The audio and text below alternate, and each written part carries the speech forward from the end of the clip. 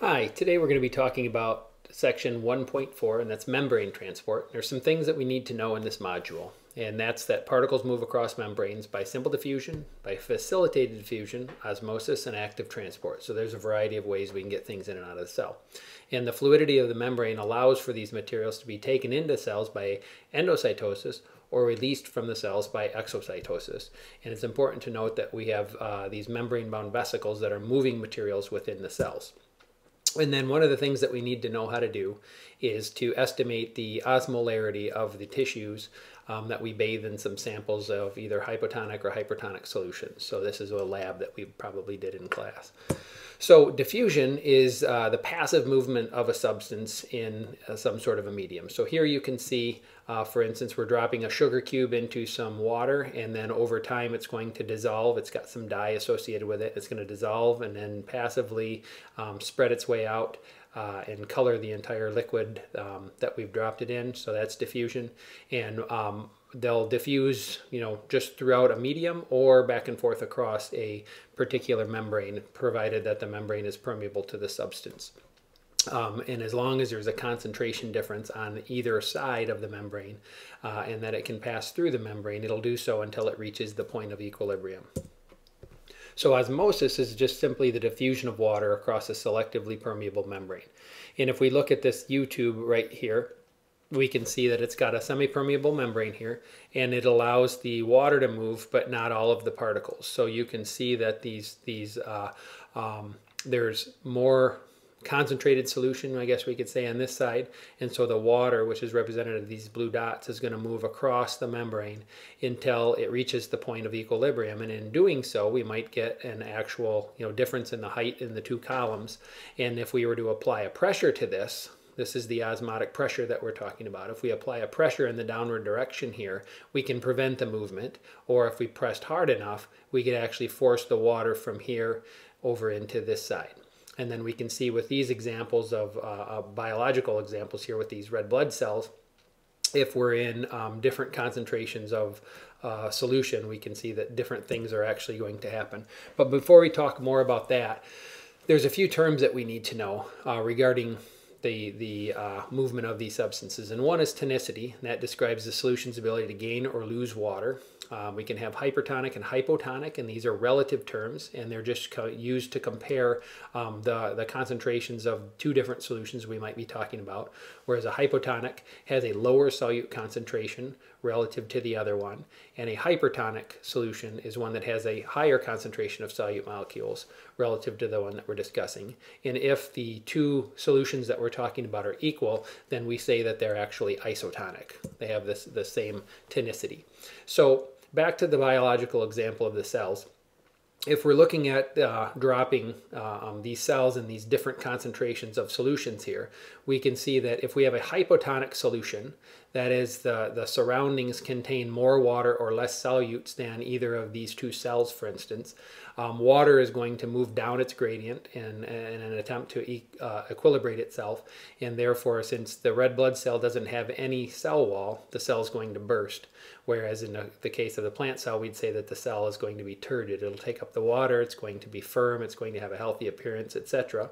If we're in a hypertonic environment, this is where there is more dissolved solutes on the outside relative to the cytoplasm, then the water is going to move out again down its gradient in an attempt to reach equilibrium, and therefore the cell is going to shrivel up. In this case, there's the cell wall isn't much help. These cells will still lose water, and we say that they're plasmolyzed, and they start to pull away from the cell wall.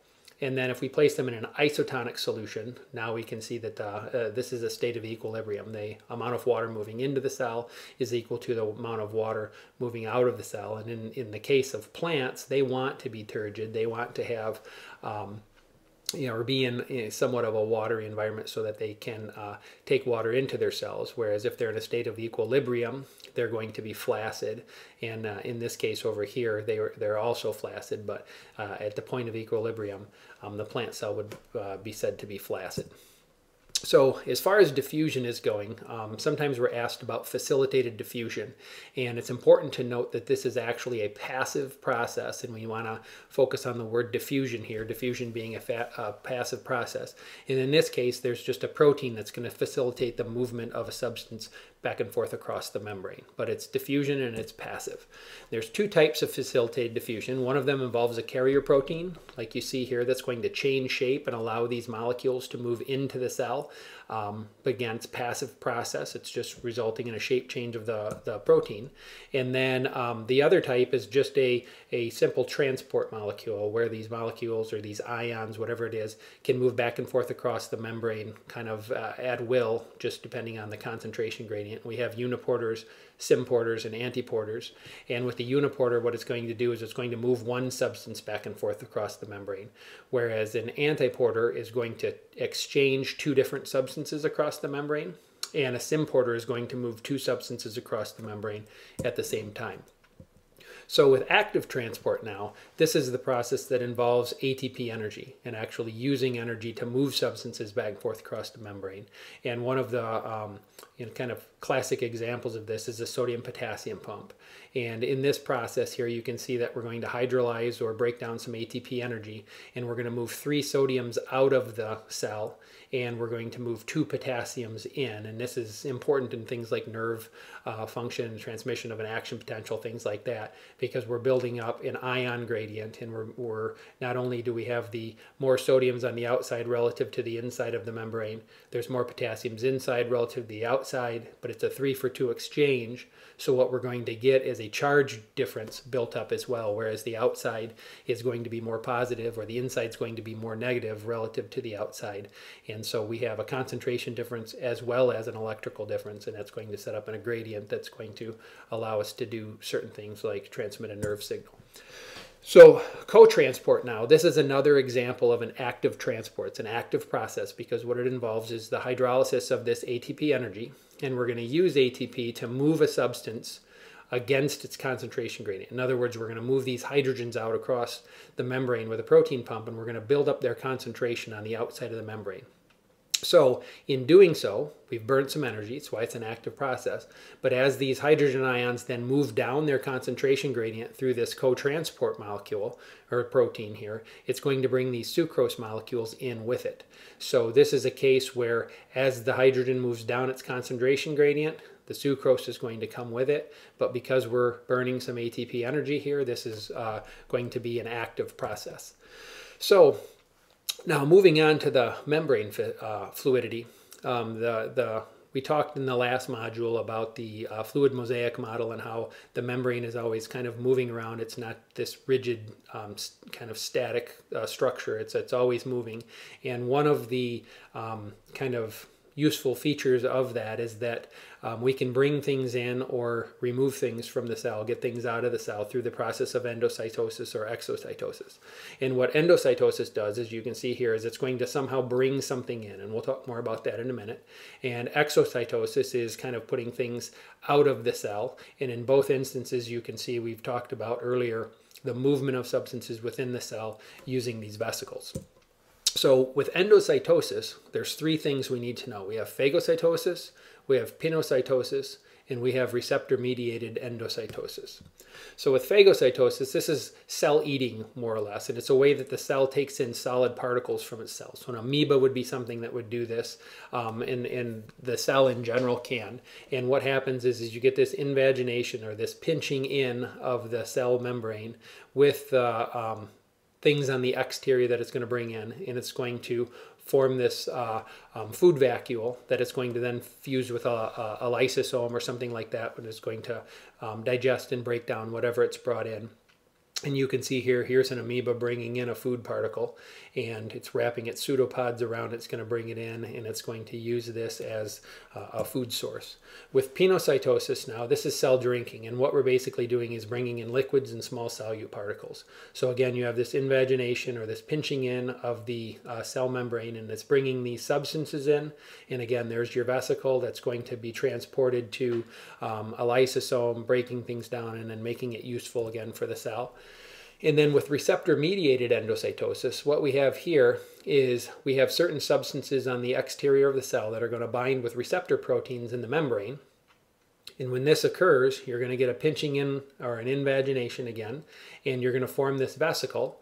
And this vesicle is going to fuse with a lysosome, or in this case what's called as an endosome, and then it's going to send it to a lysosome, and it's regenerating as these particles drop off their cargo. They're going to kind of be regenerated and put back into the membrane. So it's kind of a cyclical way of doing things. And in this example, what we have that commonly referred to when I teach my students is just how cholesterol is metabolized from the cell. And a lot was learned about this process when they were understanding what causes high blood cholesterol levels. So if this is a cholesterol molecule, it's going to bind with this clathrin molecule in the membrane, be brought in again through this vesicle and metabolized appropriately.